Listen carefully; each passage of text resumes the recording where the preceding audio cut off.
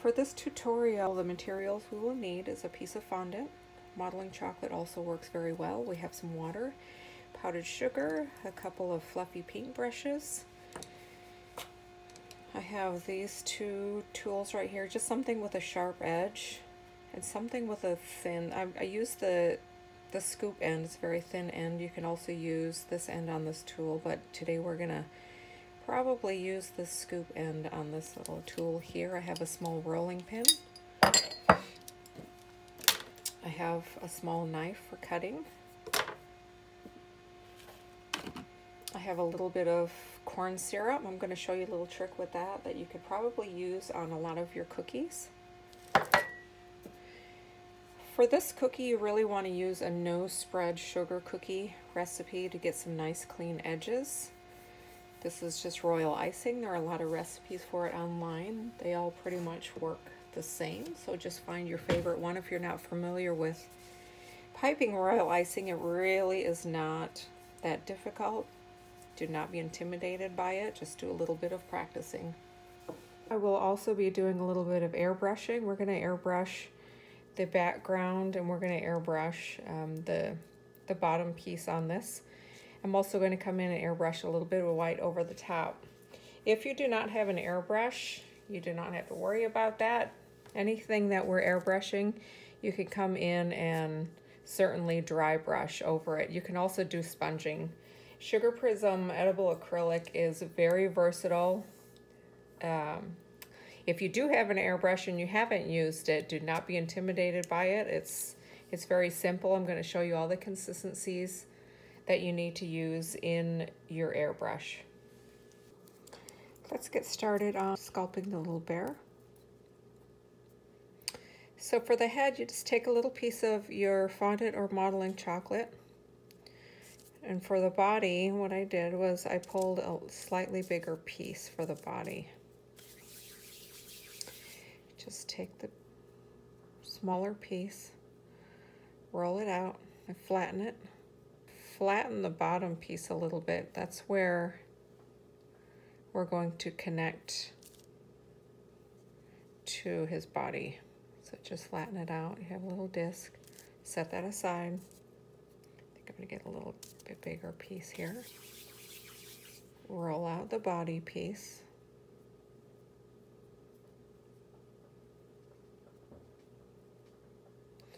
Again, flatten it out. Of course, you want them even thickness. Flatten the top where he's going to connect to the head.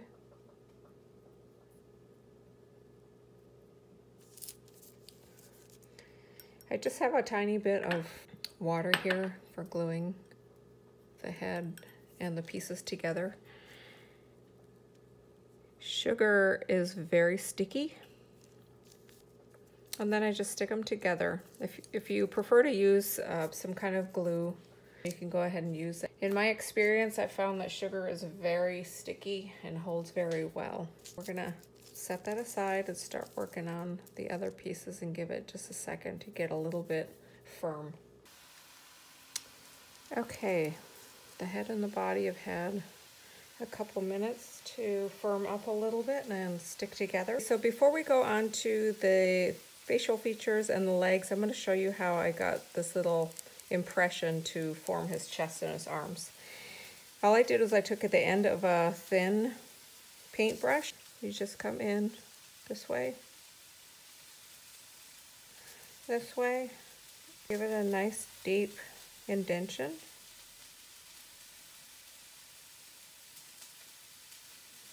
I'm going to push up on the bottom of that bee a little bit to soften him up a little bit. We don't want a sharp edge right there. Okay, so now we have his chest and his arms. Come in with something sharp, a little sharp edge, and I just cut halfway down the middle there.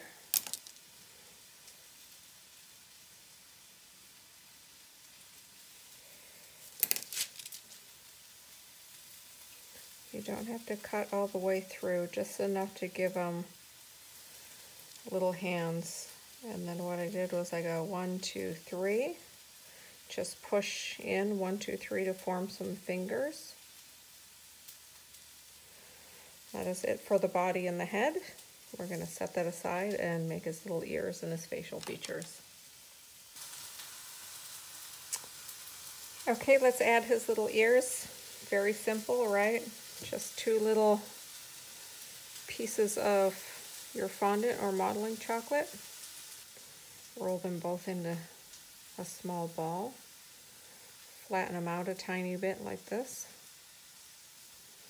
And then what I do is, again, take the end of your paintbrush. A ball tool works great for that also. Just give it a little indentation. And we're going to flatten one side. We're going to flatten the side that will connect to the head here. Set that there.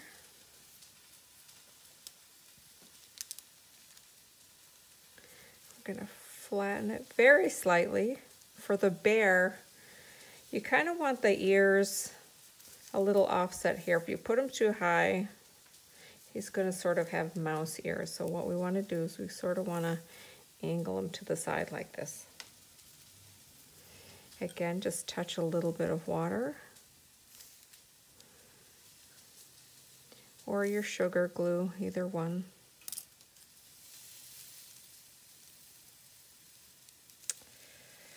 Stick the little ears on.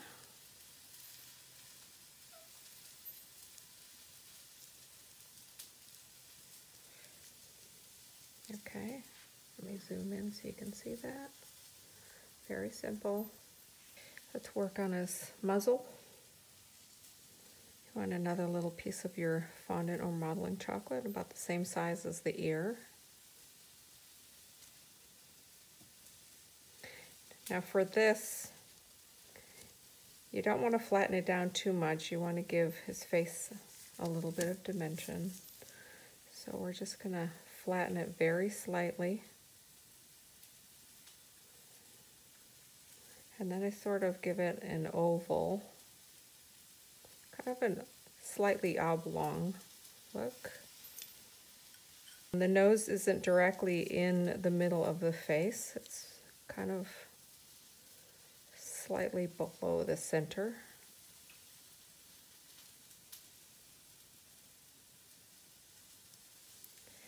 Just stick that on right there. He's kind of got a little piggy face looking right now until we get until we get his nose on. Before we stick his nose on, we're going to give him a little smile. Okay, for his smile, we take this tool. You can use this end, but it really is kind of pointy, so I prefer the scoop end to give him a little smile. What I did was you have it this way and I turn it upside down. And I just push it in right below the muzzle, and you want to give it a good indentation so you can see it. Come back in. And that's it. The smile is very easy. That ear is being a little stubborn. All right, let's give him a little nose. For the nose, very, very tiny piece. The nose, again, like the muzzle, is slightly oblong. Can you see that? You can see there his nose is rather oblong. It isn't perfectly round. Come in with a very tiny piece of your fondant. We kind of want to stick the nose up towards the top of the muzzle. Okay.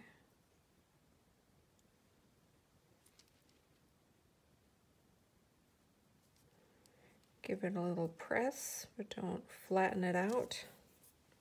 So you can see the legs, the feet stick out slightly past the ears. So we'll use that as a guide. We'll measure it there. It looks slightly longer than this, but that's okay, because when we push in to form the feet, the tube is going to get a little bit shorter anyway. We're going to put a little bit of water right here and let it start getting sticky. So to form the feet, you just take this little snake. You want to pinch about halfway around each side to make it look like he has little feet or toes sticking up. Okay, so you're kind of pushing in and pinching those feet up like this. And then what I did is the same as the fingers. Just come in and give it very gently push 3. I know they have more than 3 toes. So what I did here was I just sort of came in and I pushed here and here to make it look like he had a little bottom sitting in the snow. So we just push here,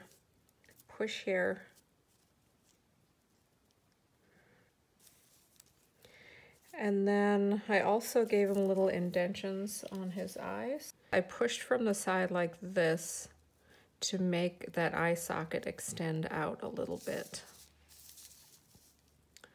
Give it a turn, push there.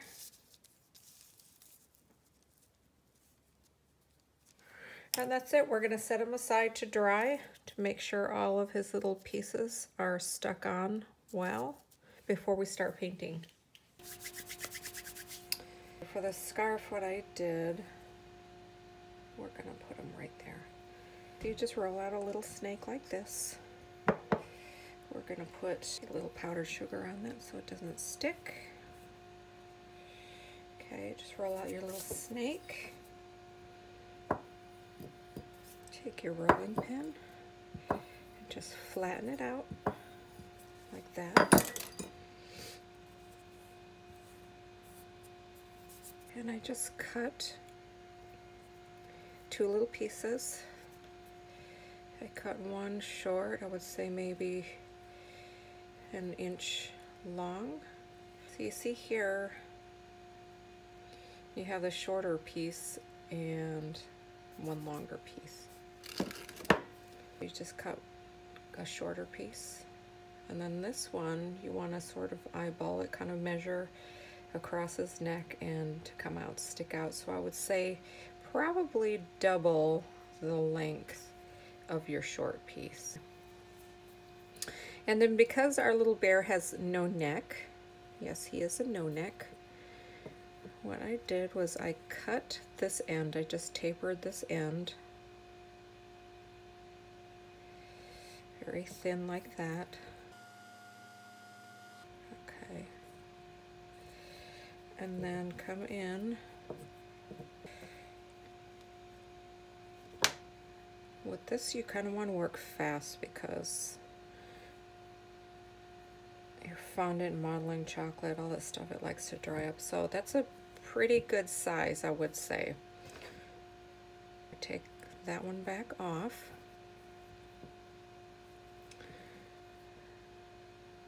Maybe cut that one down. What you want to do is just take your cutting tool, give it a little fringe, a little bit of water on that piece.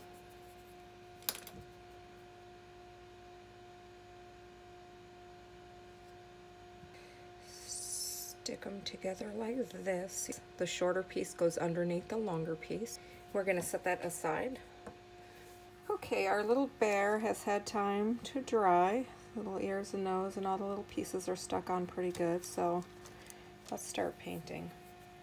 I am using just a little bit of water to constitute the paint. You can certainly use alcohol if you want to. If you need a faster drying time, you can certainly use alcohol with sugar prism paint. You can see I'm just adding a little bit, stirring it around really good, and you get just a really nice consistency, just like acrylic paint.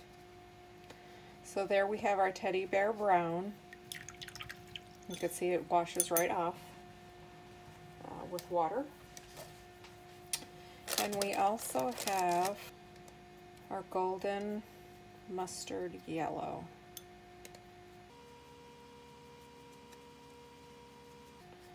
Okay. And it really just takes a small amount to cover a pretty good size area. For coverage like this, you really want to use a soft bristle brush. Make sure you get down in all of the little cracks, his eyes, down into his little smile. Make sure you're covering all of the edges. You don't have to worry about the back because he is going to be stuck on the cookie. Giving this little bear a coat of the mustard yellow. And then we're going to come back in after and do a little shading. Give a little definition and shading and sort of kind of a rustic look with our teddy bear brown. That looks pretty good like that. You can come right in with the teddy bear brown and I'll show you the consistency that needs to be for the type of painting that we're going to do on this little guy. You can see here we've got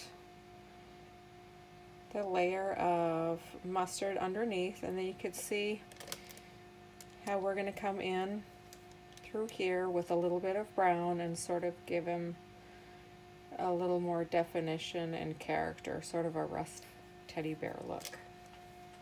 So I'm taking a little bit of my brown and I'm putting it over here, and I'm adding just a little more water to it because you really don't want a heavy coverage. Mix a little bit of the brown with the mustard yellow.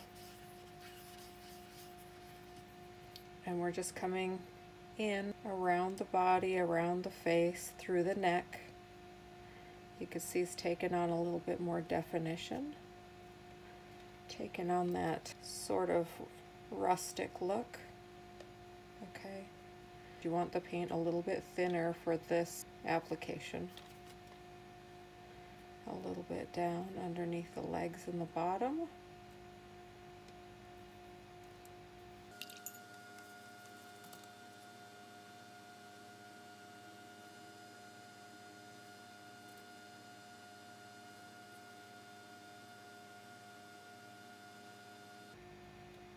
Okay.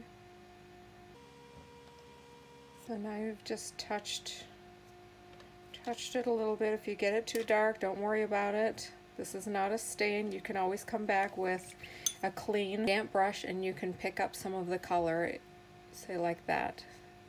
If you got a little dark in areas you don't want it, you can always go back and pick up a little bit of the color. We're going to give him just a couple minutes to dry like that.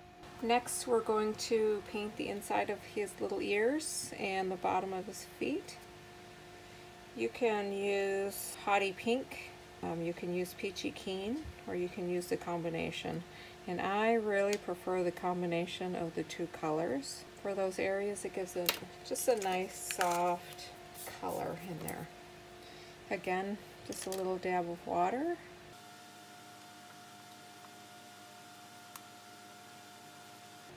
Mix it around to, let's say a light to medium consistency. You don't want it too heavy. You can see in here just a little light touch of color. So we're going to mix the two of those together.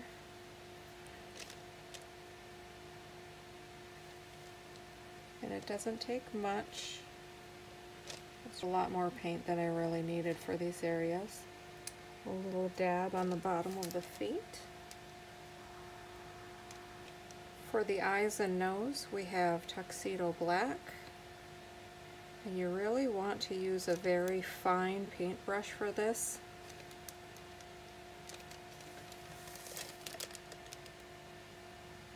And then a little dab on the nose. And that is it for his facial features. I'm going to show you how to paint the scarf and put that on.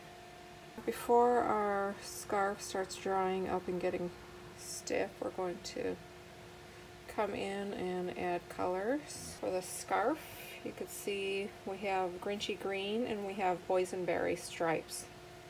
The consistency you want for the paint would be medium to thick. And of course, the thicker you have it, the faster it's going to dry for you. So just a little quick coat. Make sure you get the edges. And the reason why we paint the scarf before we put it on the bear is so we're not getting it all messy on up under his chin and on his neck. It's just a little bit easier to do this way. Come back in with Boysenberry. Kind of medium thick consistency. Add your little stripes.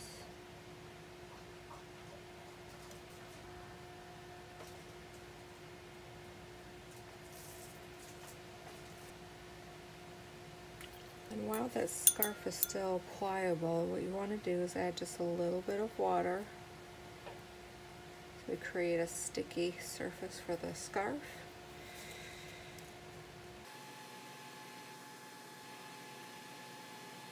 Just give it a little gentle push, and then I like to come in and lift a couple of those in pieces to make it look like he's blowing in the wind.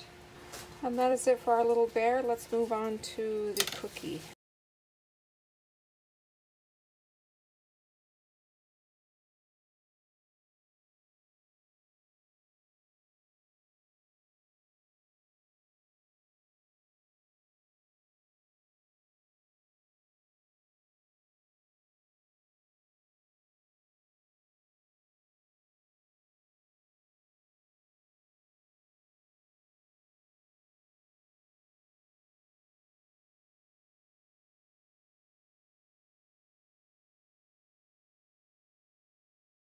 So we're going to start painting this bottom piece first, the stand to the snow globe.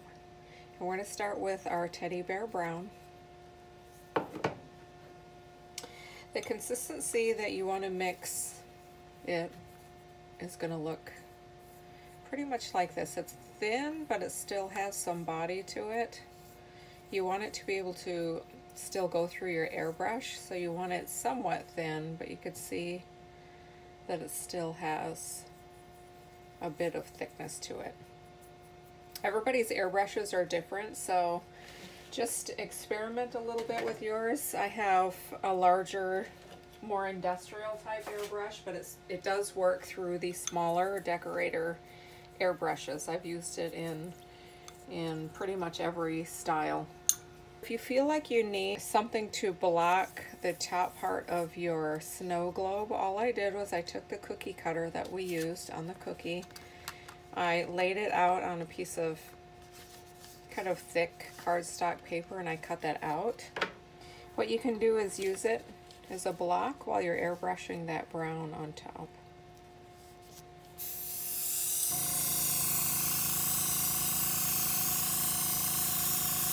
I'm just going to give it a couple quick coats, kind of angle it here, get around the sides.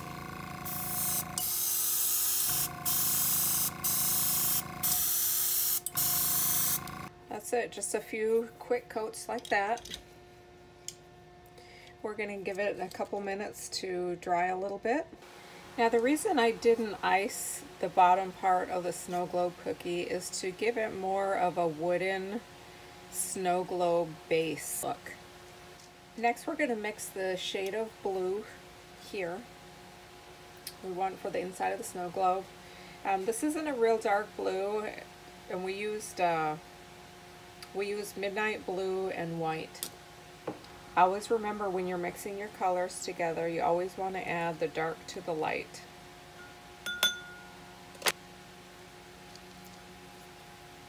Okay, that looks pretty good. I'm just using water to mix my paint. If you have a preference to using alcohol like Everclear or vodka, you can also use that. You're going to get a quicker drying time with the alcohol. If you do not prefer to use alcohol in the paint, you certainly do not have to. The water works perfectly fine. I think that's a nice color for the inside of our snow globe. What I'm going to do is just put a portion of this into my airbrush, because we're going to come back in and add a little bit darker blue to it to get sort of a sky shading on that. Again, if you need something to block this area, just cut yourself a small piece of paper or something to block that. The key to preventing a lot of overspray is not pulling back on your trigger far, and just you got to have a little patience with this, but keep your airbrush at a nice vertical angle when you're airbrushing, with or without a stencil.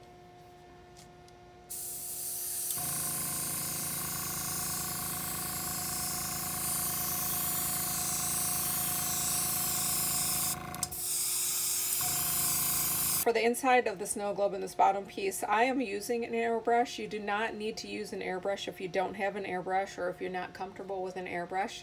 Anything that we're doing with the airbrush, you can do with a dry brush or a sponge.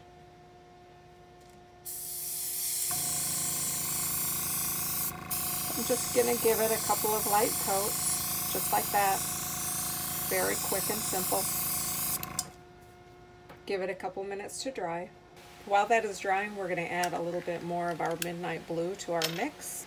You can see I still have some left in my airbrush. This paint truly does go a long way. It does not take a lot of paint to cover any area. We're going to throw a little bit more midnight blue into that mix. Give it a stir around. And we just want it a couple shades darker than the inside of the snow globe, just to give it a little shading, a little dimension, sort of a night sky look.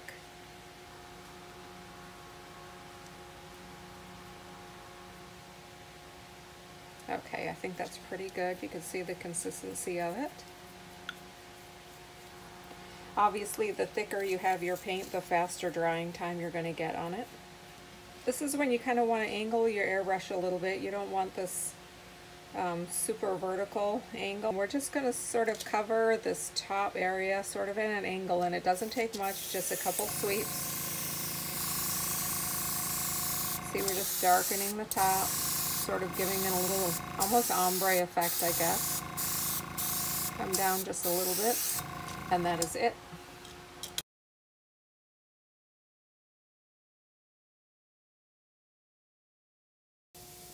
Next, we're going to add this little snowy piece the teddy bear is sitting on. Take a small piece of your fondant or modeling chocolate. All I did was just roll it out. And then just kind of roll it. It doesn't have to be neat. When he's sitting on snow, I actually sort of make it a little bit bumpy, and then I taper it on the ends. You don't want it to go up too high, just a little mound of snow for him to sit on. Our paint is still a little bit tacky, so we're going to get things to stick very nicely on like this. Just stick it on the bottom. Give it a couple little hills like this. Snow globes have this little plaque that shows the year they were made. All you have to do is roll out a little ball of your fondant or modeling chocolate, flatten it, make a little oval. You can see it's nice and flat. Now for this, you're going to want to touch the back because the bottom part of our cookie is fairly dry, so you want to touch the back with a little bit of sugar glue or water, and it sticks right on. We're just going to set that right there and give it time to dry while we're working on the rest of our cookie. Next, we're going to add our little bear, and I'm just adding a little bit of water. You can use sugar glue to the back. Okay, stick them on right there. That looks like a pretty good spot. We're going to push that snow up so he doesn't look like he's just floating mid-air. Mustard yellow on that plaque, and we're going to let that dry before we put the date on. Let's go ahead and add the date to this little placard. You can use an edible marker or you can paint it on. I'm probably just gonna paint it on.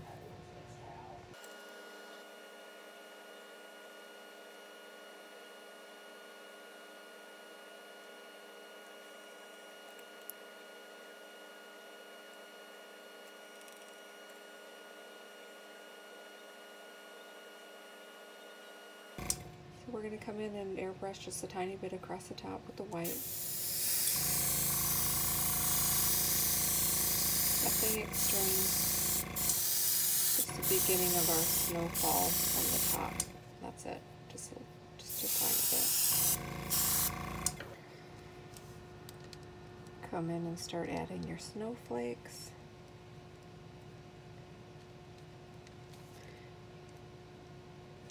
So you want to add more at the top and just sort of taper them down. They get lighter as they fall.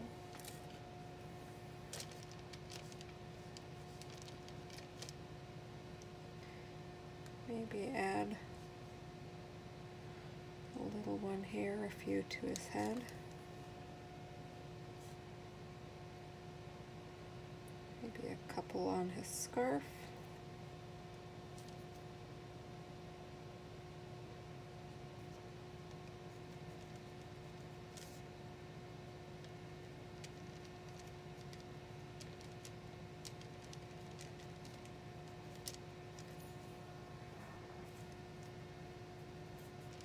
Okay, that looks pretty good. Now I want you to let the snowflakes dry before we move on to the very last step. Last but not least, I told you I'd show you that little trick with the corn syrup. All I did was I took a mixture of corn syrup and water, and again, it's thin but it has some body to it.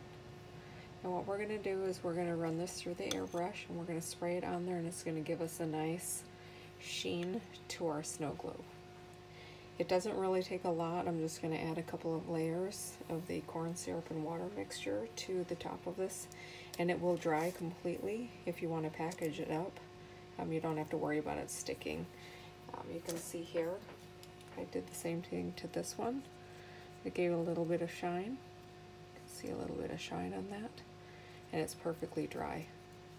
But I'm going to avoid the bottom section of this. I'm just going to try to get this on here to give it that glassy globe look.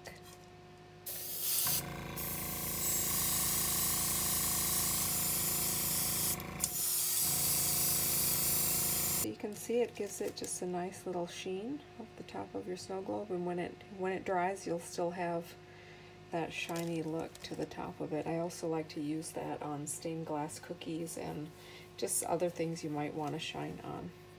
And that is it for our teddy bear snow globe cookie tutorial. I hope you enjoyed it. If you do attempt to make this cookie, give us a tag on our social media. I would love to see what you guys create.